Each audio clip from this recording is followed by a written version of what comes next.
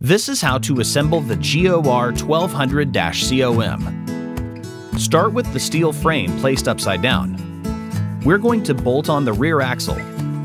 Use the washer and 2 nuts provided. Then tighten everything down.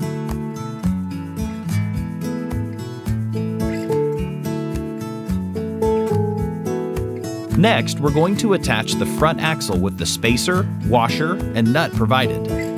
Make sure not to over-tighten the nut, as you want the front axle to pivot from side to side.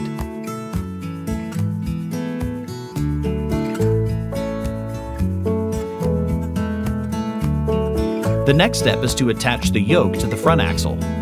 Slide the bolts through, then the washer and the nuts, and tighten everything down.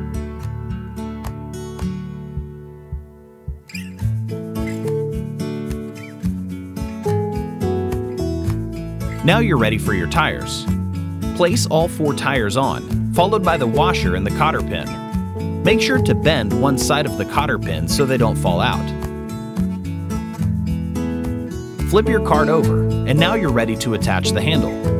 Place a handle in the yoke, put the bolt through, followed by the washer, and tighten the nut. Make sure not to over-tighten the nut, as you want the handle to pivot up and down. Now we are ready to attach the sides. Attach the side by sliding it into the slots on the frame and tipping it upright.